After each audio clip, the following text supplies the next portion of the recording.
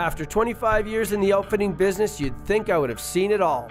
Well, the birds, the weather, and my cooks decided to add more stress to an already chaotic environment this year.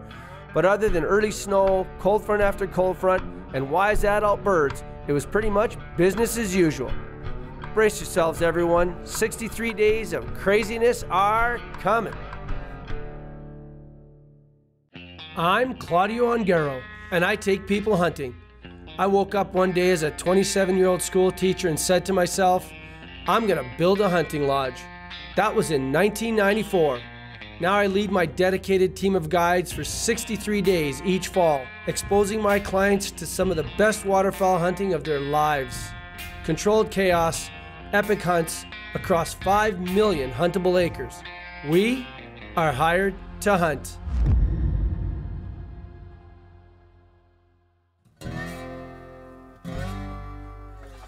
Yeah, I mean, we've got a load of specks and ducks in here, and there's a lot of honkers too. The honkers are spread out across the whole field, typical early season stuff, you know, family groups. They're not hanging around each other. They don't really want to be right beside each other, but ducks sure are. They're landing on top of each other, piling in pretty hard here, and specks are in a nice big group there, so it's a pretty good deal here. Man, just look at them dumping in here. Yeah, so some of the other areas are a little bit slower right now, but I mean, that's gonna change. And once things start getting shot and you know, the first set of northern birds comes down, everybody's gonna have birds. But as of right now, man, I'm getting overworked here. I've got 5, 6 fields, and we're just watching these ducks pile into this pea field here. Been watching them for 3 days, and it's good to be back. It's awesome. Can't wait to get out of them.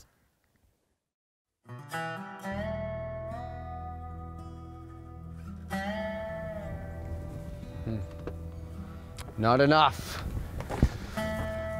Still pretty early in the season, but things change fast overnight. Next day, get new birds in, and the family pods start coming together. Cross our fingers. 2 more days till September 1st. I don't even see a flight of anything. My biggest hunt hasn't grown. Probably 30 Canadas and a few ducks. Very lean out here this year. Tough start to the year. It's been pretty good in the past, so I guess it's my turn to take my lumps, but not much out here right now. Hunting in 2 days and nothing to show for it. Do 3/4 spotting mission and no hunts for me, so work to do. Moving on to the next place. That's what we need, just the influx of birds. I know Daryl this morning had a bunch of Canadas roll in that he didn't have yesterday, so things are starting to look up. You always get antsy because, you know, you got to have all these hunts right off the get-go, but we'll be all right. A bunch of goodies, guys.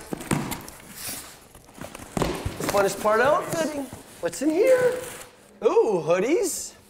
Look at that, nice new Cabela's hoodies. That'll work, eh? Beautiful. Yeah, try that on. Oh. Those are nice. Look at that. Spotting coats, beautiful. New calls from S2. I know Daryl's been waiting on these bad boys. There you go.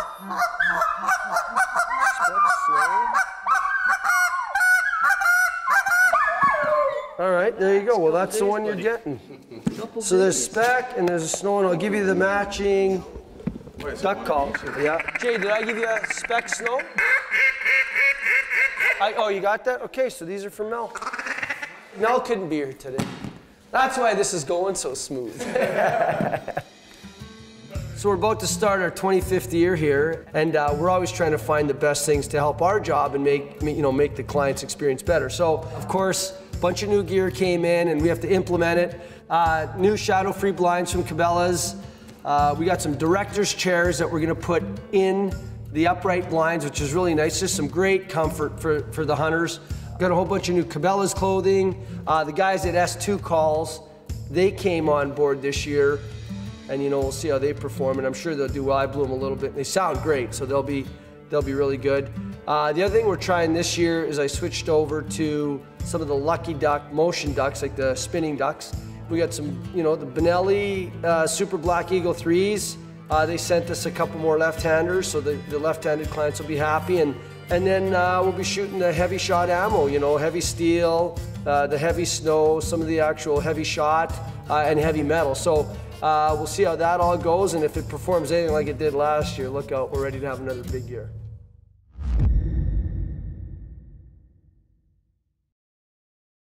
All right, so there's a whole lot more to outfitting than just decoys and blinds, you know. So I designed these toolboxes to go on top of the flat deck.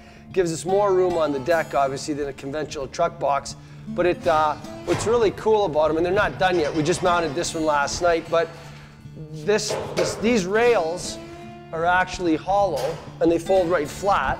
And then we can get guns or ATV ramps in the sides, or decoy stakes, extended poles, and then the hunters, what we'll do is we'll pull up beside the lodge with this door down, and then of course they get their guns in there, and then we close it up, and then everything. Then all we have on the deck is decoys and gear, which is really nice.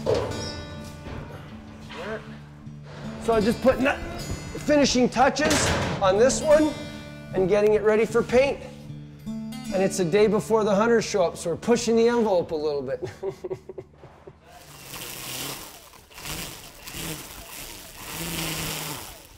Yeah, keep going. And we got the good job today. Oh, just cutting some grass.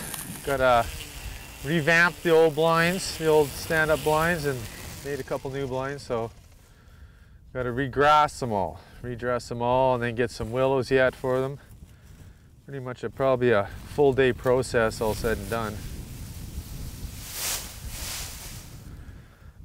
You don't get that much grass for all the whacking a guy does. All right, so September 1st tomorrow. So the eve going into a big 2 months, but of course tomorrow's the big kickoff. Bunch of eager hunters back at the lodge. Fortunately, Daryl's on fire because there's not a lot of other birds around. The rest of us are trying to pick up a few crumbs. I know we're watching some stuff that we're gonna back up Daryl. The other options are out there. The whole team, I mean, there's 6 of us on the road right now, and you know, some of us are going, ooh, it's not looking so good in our area. Others are going like Daryl, ooh, I'm on fire. So it's good, it'll all balance out. Always a little bit nervous, and here we go. 63 days of craziness are coming.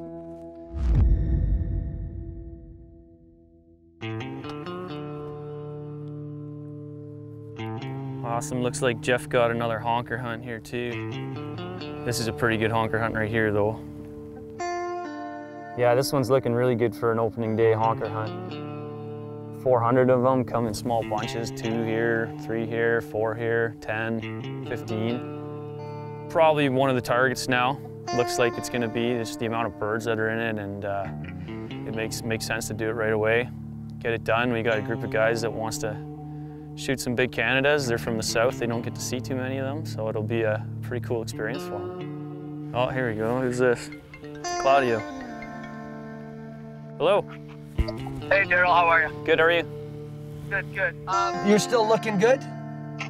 Yeah, I mean, some are starting to trail out now. I mean, it is getting later, like it's 8 o'clock, so Yeah. what's your thoughts on that? How many? There's still over, there's about 300 in the field still, but I mean, I've lost about 100 something already, almost 200 probably. They're heading back to the direction of the roost, but there is another feed on the in between, right? Oh boy. You might want to confirm. Yeah, I would. I'd confirm, because I had that happen one year where they moved at about 7:30 and they did not go back in there the next day, so. Yeah, I hear you. What's the other target now? I'm waiting to hear back to see what Jeff's got. I hear the texts are just dinging, so just check your texts and then we'll know right away. I haven't checked. Sounds like Jeff's, yeah. Oh yeah? Good. Yeah, 200 hogs, couple hundred ducks anyways. Well, good. Okay. That's not a bad one. No, I think that is a good one. Yeah. I'll have a look as soon as I button this up. Yeah, all right. All right, bye-bye. Bye.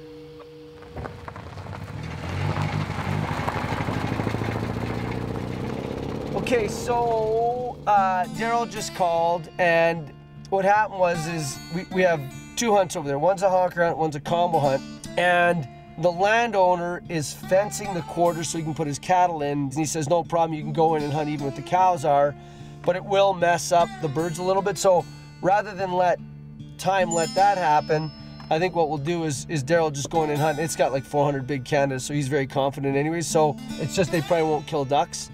We'll worry about that in the afternoon, you know. And I'm gonna go check another duck hunt right now, which isn't too far away. So if he just kills geese in the morning, I'll likely be hunting the ducks in the afternoon, and life will be good.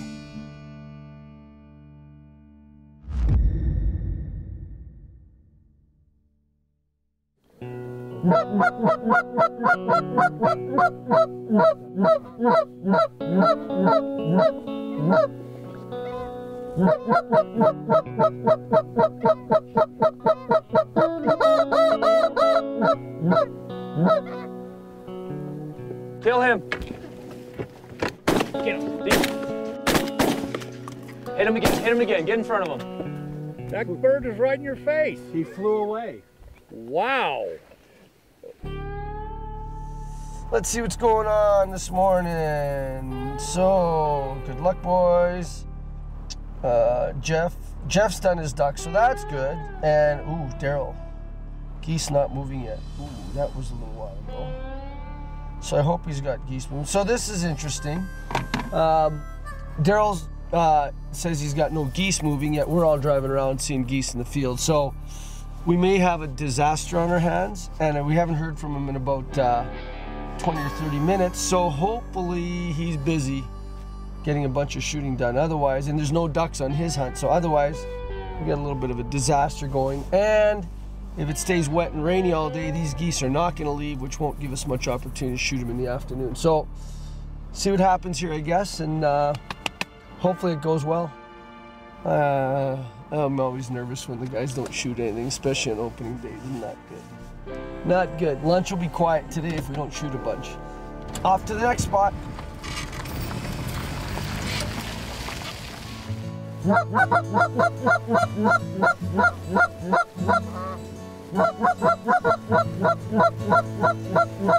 Let him in tight.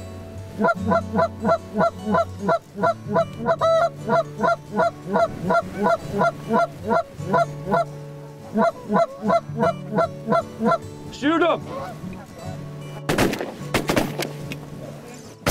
Everybody shot at the single that was in the middle.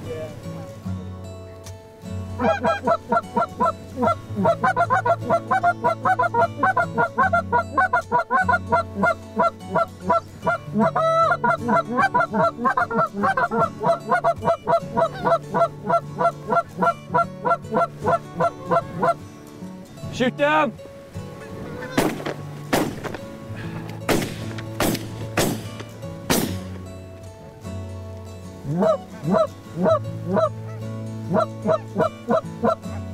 Shoot him!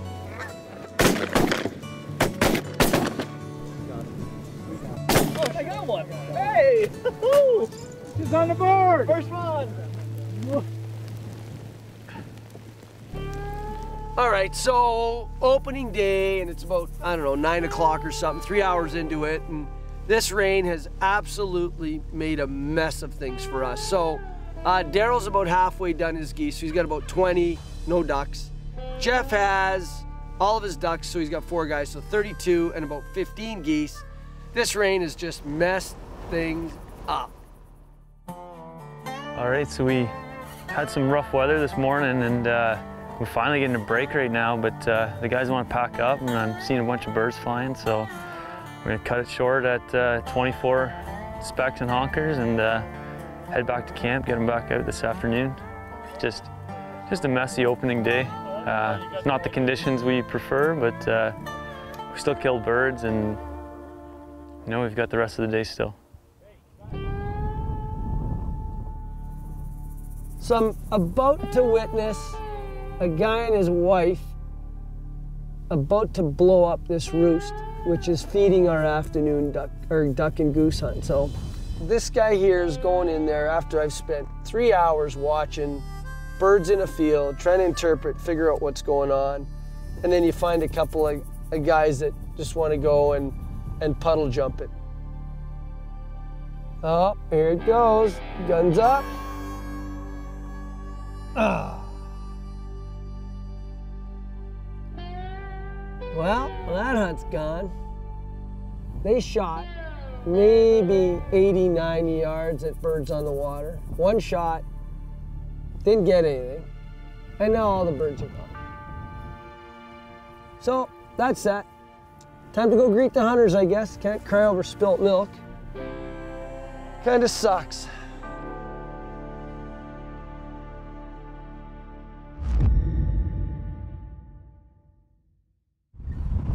So our field's right over here. I watched this all morning and gonna put Claudio in on it. And I'm gonna keep spotting this afternoon, but there was a pile of ducks in here this morning, a few geese. We're targeting ducks this afternoon. Hopefully they do get a few geese, but I think they'll be finished before the geese ever show up. But it should be good. I'm just going to take him in and then we'll show him what I've seen so that he can make his own decision on where he wants to set up. So this is where they fed yesterday too, up, over, and down. Right, and this morning all I could see was the heads from the road. A few heads, they were all on this side. Like right there? Yeah. I'd set up like just down from that and have them come. That's what I'm thinking. Well, I'm gonna have a look right here and then figure it out. Okay. Basically, it's fairly windy. So in order for give these guys good shooting opportunity, rather than shoot them in the face and have the birds flare hard on us and go downwind, we're gonna let them get past up over the roboducks, and then they should actually come in the ground effect. And as they start to climb to settle into land, boom, we'll call the shot, and they'll be just past the blinds, and then they fade back through the shooting lane, so you almost get double opportunity. So it's really cool. And if it doesn't go good, guess who's in trouble?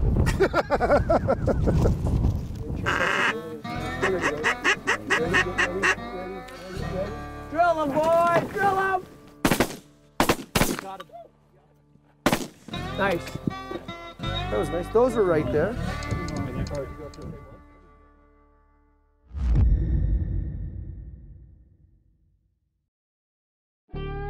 She's there at 7. You think that's the best play? Well, I think so. I think so too, right? Okay, I just wanted to check with you.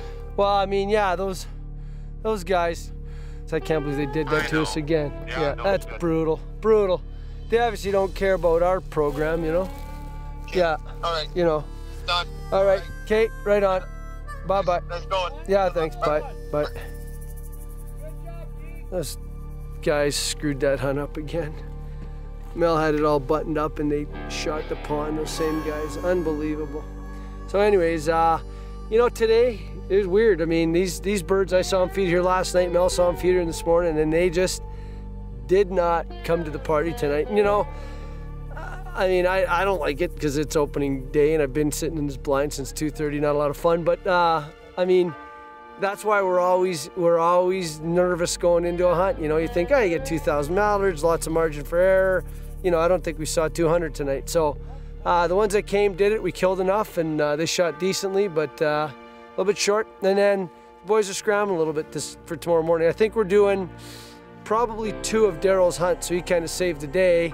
The bad part is burning up his hunts faster than he can find them. But anyways, live to fight another day, and that's how it shook down.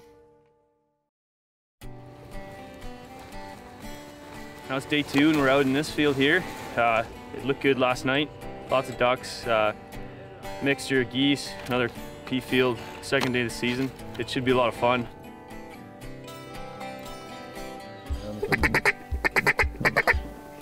Kill them! Sick. That was pretty good. Hey. Oh yeah, baby. Yeah, I got baby. it.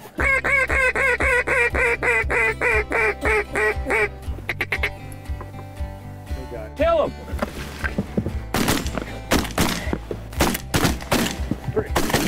Deep. All right. That's Back door. Big group over the sun coming too.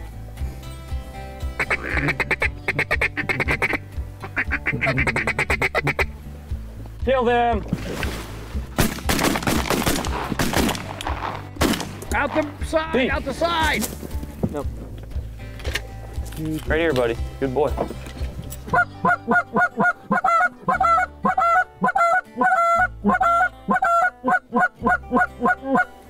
Shoot him! Cut into him hard, cut into him hard. Get him, get him, get him! Yeah, baby. Back! I gotta go. No way. Good boy, here.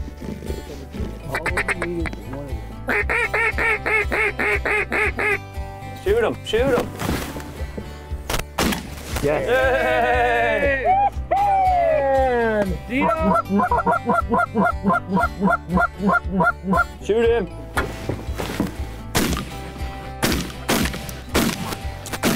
What the fuck is happening over there?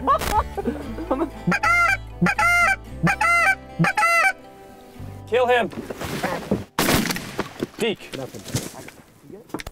We all shot. Good shot. So we ended up with 40 ducks and 8 honkers today on this hunt. It was good, lots of fun. We took our time, kind of pick and choose which ducks we wanted to shoot. And the guys had a great time, lots of fun.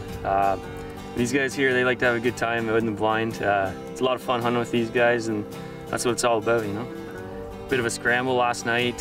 Some hunts got blown up by some other hunters. They blew up some roosts and screwed up some of our field hunts that were using those roosts, and it all worked out. The hard work paid off. We're right back in the swing of things here, and it's going good.